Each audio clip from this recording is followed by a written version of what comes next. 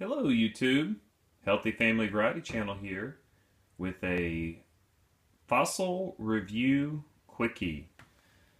Alright, well I'm in the midst of packing, and one of the things that I'm packing up and coming across is my fossil collection. Most of these here are going to be from fossils that I found about 15 years ago. What you're looking at, most of these are going to be either ammonite or bacculite, bacculitis or bacculite, or I also have some snail shell gastropods, things like that. That right there is a section of a nautilus or a nautiloid.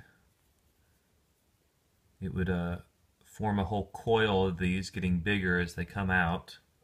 It kind of looks like a fossilized cashew is what it looks like a little bit. What I'm mostly going to highlight and look at are the bacculites. And then I also show you these that I found this year with my boys fossil hunting. Alright, so in case you don't know, a bacculite is a fossil that is a relative to, or a cousin to, or like a male-female gender difference of the ammonites, because they have the same suture lines. This one is broken a little bit. You can't see the fine texture. I'll show you in just a second. Well, if you look right there, if I can get it to focus, you can kind of see where there was the fine points coming out, but it's kind of broken off. Most of the fine points have broken off. Here on the bacculites is where you can see them. These are called suture lines, and they form discs or chambers. And as the creature grows, it will seal off one chamber and then continue to grow into the next one, and then at a certain point it seals off that next chamber. And then when they fossilize, they form discs like this. Sometimes, depending on the fossilization, the disc will be mostly fused together or completely.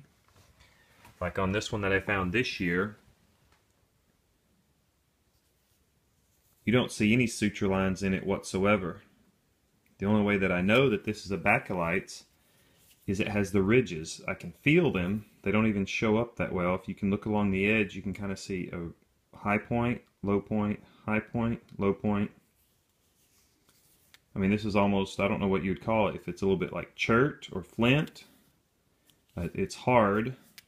The fossilization has just left the impression, the shape, but not much else. Oh, there you go. You can see the ridges real well right there. So here is a bacculites that you can see the suture lines on. That's the one you can see the best. You can see a little bit right there. It also has this other fossilization or mineralization on there. That piece is actually loose, but here along this side you can see the ridges. Both sides. Okay. Here's a smaller piece. Here's another type of ammonite, one that grows in a non-specific shape. It just kind of coils.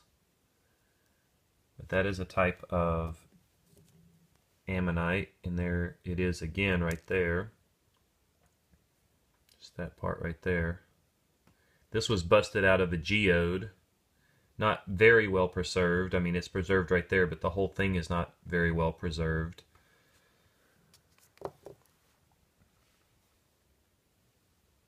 The internal mold of that huge clam or bivalve.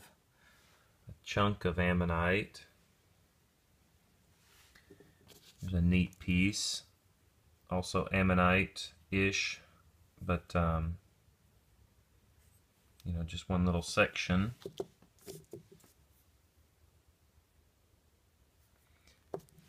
And then these are the ones that you really enjoy finding, like that one right there where you can see the suture in this black stone, when it gets fossilized in this black stone, and you can see the suture lines so well.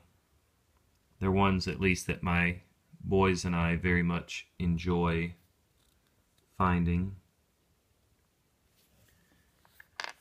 There's a little bit of a brown stone that it's preserved in.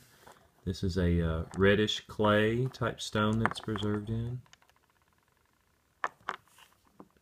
This one is nice. You can see the suture lines very well. So, that's just a one little glimpse at part of my fossil collection. If you've noticed this one over here, I got that, I think I was, well, 20 years old or younger. And I don't even remember now if I bought it at a rock shop or if it was given to me. I think it was given to me, but I don't remember by who or exactly when.